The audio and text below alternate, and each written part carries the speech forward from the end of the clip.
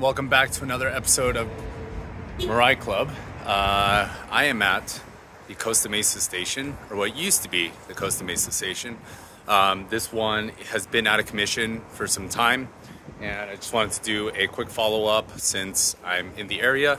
But you can see that the station is down, and it has been down for some time, and there are no signs of it returning anytime soon. So this was a True Zero station in Costa Mesa, and no longer in service, but this is close to Bay Street, but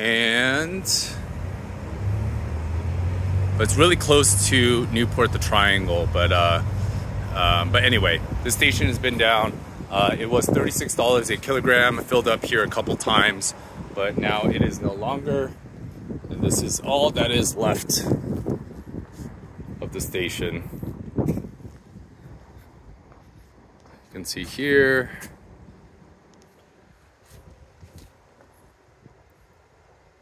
the First Element fuel team is no longer in Costa Mesa. UCI just closed because they couldn't come to an agreement on supply, but I assume it will follow the same fate as Costa Mesa. Let me know what other stations that you've seen that are either have not opened. The construction is complete, but it has not opened in some time. For example, the one in La Habra, or is it La Mirada, on Beach Boulevard, close to Fullerton and Whittier. That one has been finished construction, was supposed to open a year ago, and now it is still not open. But we have those, and then obviously we have stations like these that were operational and are no longer operational.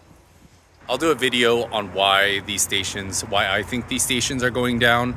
I have a good hunch it's funding, or it's primarily funding in my opinion. And then obviously just the headache of dealing with lines of hydrogen cars due to the inefficiencies and the small nuances of operating a hydrogen station. I'm sure this line would probably interrupt the petrol line here. So yeah, unfortunately, another one bites the dust.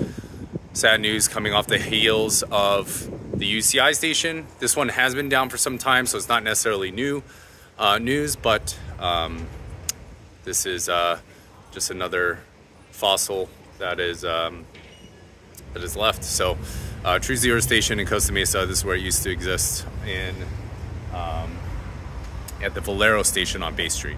Thanks for watching.